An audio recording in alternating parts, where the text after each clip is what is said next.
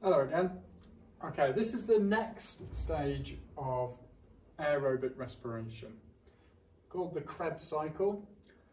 It only occurs in the presence of oxygen, and it takes place again in the matrix of the mitochondria. So, like the link reaction, this is occurring in that matrix. If you remember, from the link reaction, at the end of the link reaction, we produce this molecule called acetyl CoA.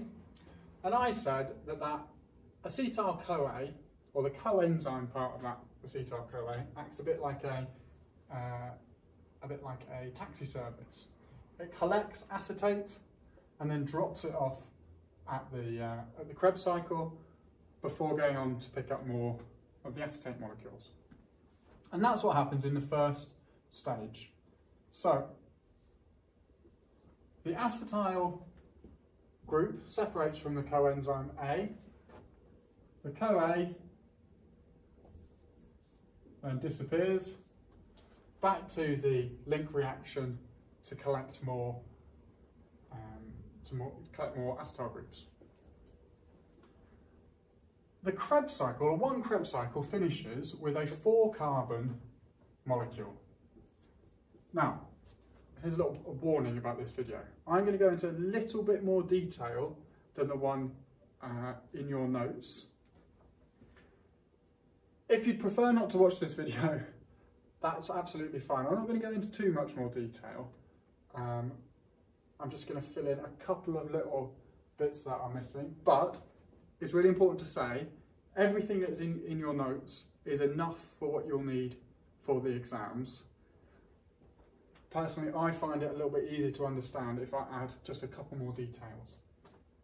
Okay, so we have this 2-carbon acetyl CoA, and it combines with a 4-carbon substrate that is produced at the end of the previous cycle. That produces 2 plus 4, a 6-carbon molecule. So in your notes, you can see we start with this 6-carbon molecule. And you'll see in your notes that in the first stage, that 6-carbon molecule undergoes well, I've mentioned this word before. Again, this word isn't on the specification, but I think it's quite a nice descriptive word. It undergoes what's called decarboxylation. It loses carbon dioxide. So it loses 1 carbon to form a 5-carbon molecule. 1, 2, 3, 4, 5. Okay.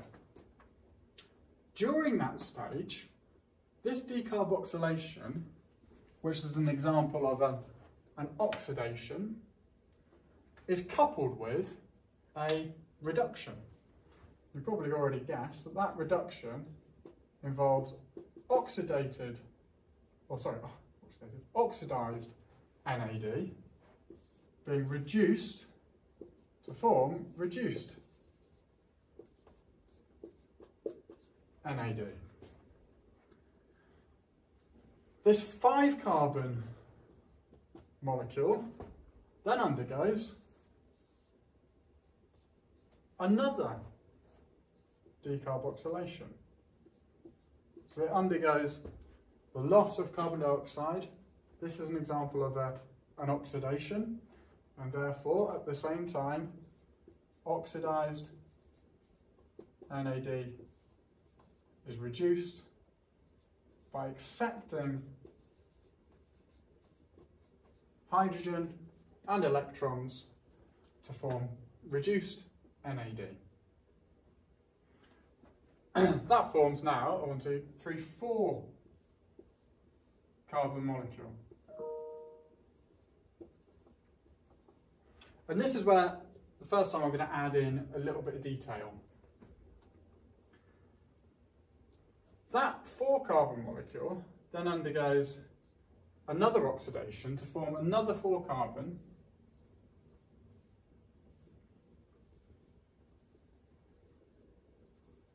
But as we know, with an oxidation, like I said earlier on, is exergonic. It gives off energy. That allows for the phosphorylation of ATP, or phosphorylation of ADP, to form ATP. And this is an example, if you remember back to the video on glycolysis, this is an example of substrate level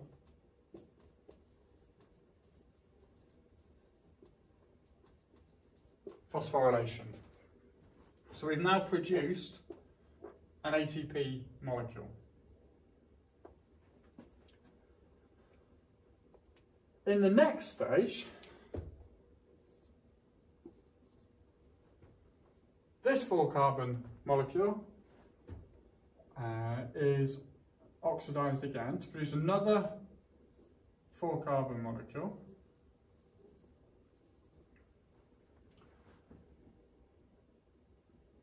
But in this stage, a new or a coenzyme that I've not mentioned yet is introduced. I'll give it a different colour, make it purple. Okay, very similar to NAD, but this one is called oxidized FAD. Oxidized FAD acts in almost exactly the same way as the NAD. It accepts hydrogen, it accepts electrons during this oxidation of these two substrates to form reduced FAD, or sometimes written as FADH2. Okay, we'll just call it reduced FAD for now.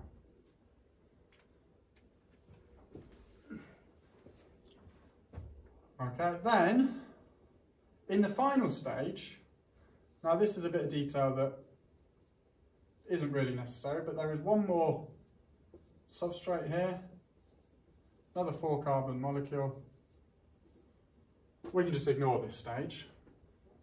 But between that one and this final one, we get one more molecule of oxidized NAD being reduced to form reduced NAD. Now, if you have a look at your diagram in your notes, you will see that between the 5-carbon and the 4-carbon molecules that you have at the end, you've got 2 oxidized NADs becoming 2 reduced NADs. You've got the substrate level phosphorylation of ADP into ATP, and you've got the oxidation of FAD, sorry, reduction of FAD to reduce FAD. All I've done here is just add a couple of little stages in, partly so I can tell you my little rhyme that a biology teacher taught me years ago and has always sort of stuck.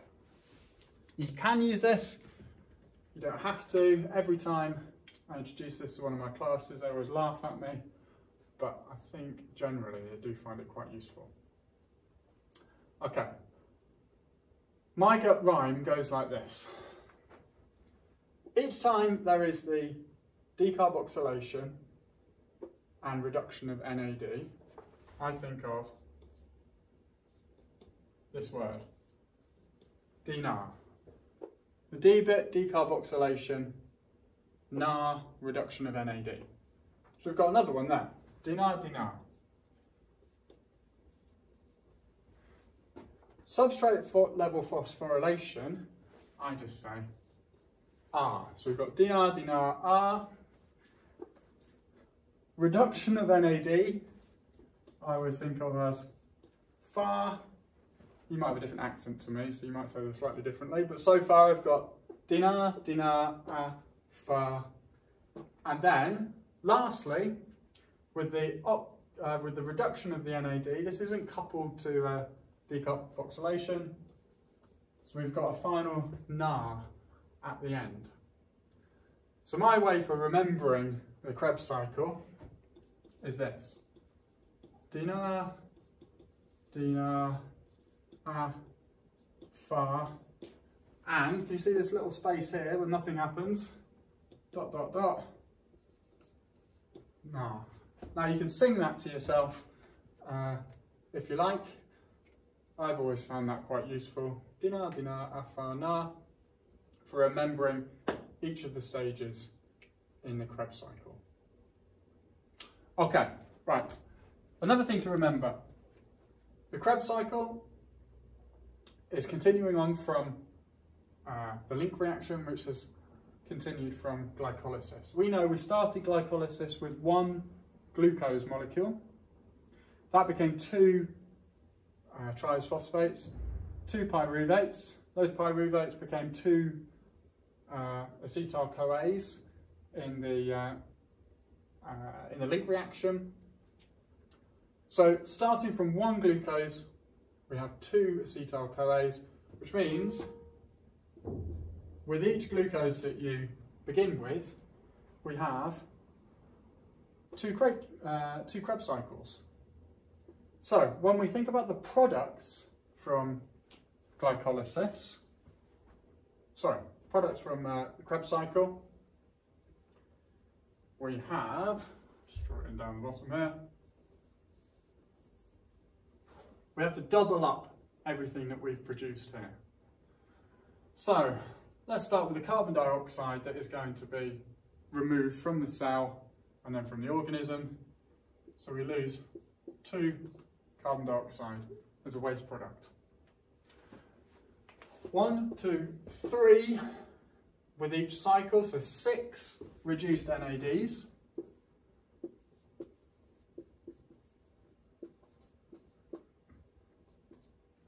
We've got 1 reduced FAD.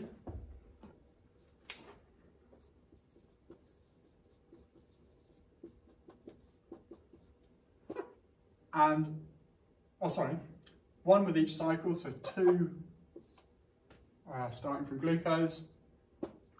1 ATP by substrate level phosphorylation with each cycle, meaning that we have 2 ATP being produced. And I suppose at the end we've got this 4 carbon molecule that goes into the next cycle. But we can sort of forget about that. The ATP produced by substrate level phosphorylation can then be used to provide, can be hydrolyzed to provide energy for reactions in the cell.